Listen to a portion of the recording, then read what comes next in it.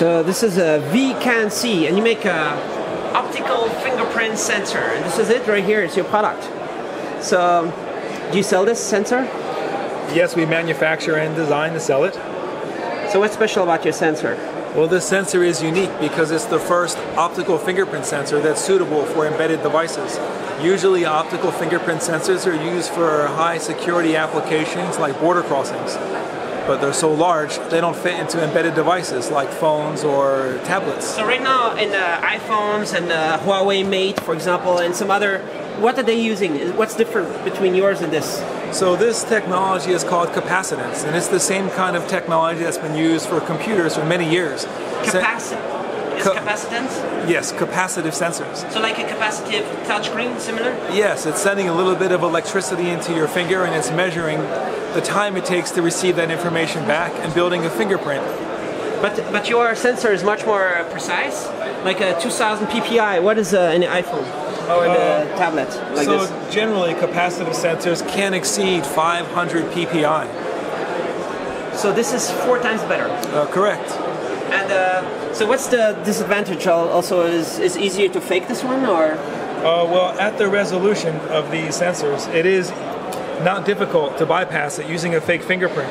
So this is like a print of your fingerprint or something? Yeah, this is the print of this same finger right here. So you just pushed it with your finger once? Well, yeah, how does it I can just store it? Put it here, and it opens it up just like it would with my finger. All right. So this could go also in smartphones and tablets. Where can it go?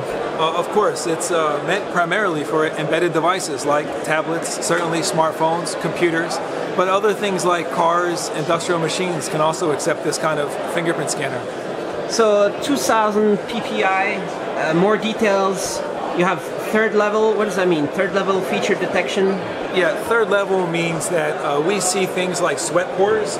We see things like the shape and the thickness and thinness of the ridge. When you talk about fingerprint, the first level is the pattern. Is it a whorl, a loop, or an arch?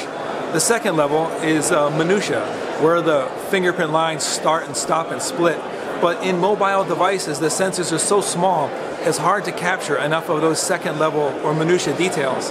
And that's why we can, with relative ease, bypass the security with a fake fingerprint. And so, are you already in some products, or is it, what are you showing right here? What is this? So this is our development board that we provide to customers evaluating our technology, looking to embed it in their system. How it works is simply placing the finger on, and then as you can see on the screen, we're capturing these third level details. So even though it's a small area sensor, there's so much information, we can make very accurate identifications. Even if someone were to try and use a fake fingerprint, even a amputated finger or a person that's not living is detected by this kind of system. Really? So all these stuff from the movies are not possible anymore? Well, I won't say not possible, but we're certainly making it more difficult. So how much more difficult? Just only 4 times more difficult, or like exponentially more secure? Well, I don't know how to quantify that, but I can say the ability to penetrate our system with a fake fingerprint is quite different. It's not easy to make a mold and have all the small features and have that transferred to some sort of material like a rubber compound and then have our sensor accept it. Would it make sense to, like in some movies, they also detect temperature, sweat, some other stuff, heartbeats, or doesn't make sense? Oh, of course. So as an optical sensor, we're also able to do things like measure O2, different things inside the blood. When you go to the doctor, they measure your blood with optical sensors. At this time, though, we're focused on providing our fingerprint recognition. In the future, as our customer requirements grow, we certainly can add this incredible technology. So you say it's incredible, it's ready. Since when are you showing this? Well, we were sort of working undercover almost for a year. We filed our patents, we made our prototypes, and then we raised our first round of capital. And in January of this year, we launched ourselves at CES. And at that time, many famous companies learned about us, and we were able to share our technology with them, get their feedback, and move toward commercial relationships. Where are you based? Well, we have offices in Beijing and New York City. All right, New York City, and so soon we'll have this in right here. Yeah, another interesting advantage of our system is that it can go underneath the glass of the device. So you don't need to cut a hole. It means that if your finger is wet or dry, it has no material difference on the outcome of the identification. And it also allows for some really cool new industrial designs. Nice. So optical, fingerprint, security, it's really cool. How about the price? It sounds like it could be more expensive. No, it's actually a very simple design. It's a CMOS imager, a camera imager, and it sits inside of a device so that the price will be equal or even less than the existing capacitance sensors that so OEMs not more are price. buying. No, not more. And just much more precision, so everybody should use it.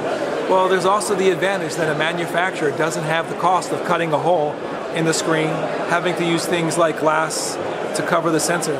So we think that there can be an overall economy. Nice. So that's awesome. And all these other kinds of sensors that you were talking about, it's maybe generation 2, when you want to have temperature, humidity, all that stuff. It's compatible. I would call that generation 3. I would say the generation 1 embedded device sensors are the capacitance type of sensors. We represent, in my opinion, the first of the generation 2. The capacitance technology has been around for 10 years. We're very new, bringing the optical fingerprint sensing. And then generation 3 may be just like you said, where you combine other modalities like O2 sensing or thermal sensing to even do more checks on liveness. And can you also do like swiping to the next picture, that kind of gesture sensing? Yeah, that's a good question. At this time, we haven't really put much thought into it, but our sensor reacts so fast to the touch. It can be used to replace a mechanical button. So for example, you touch the sensor to go home, but if you leave your fingerprint there, it'll capture that image and authenticate it for some purpose, like maybe a transaction or opening an app.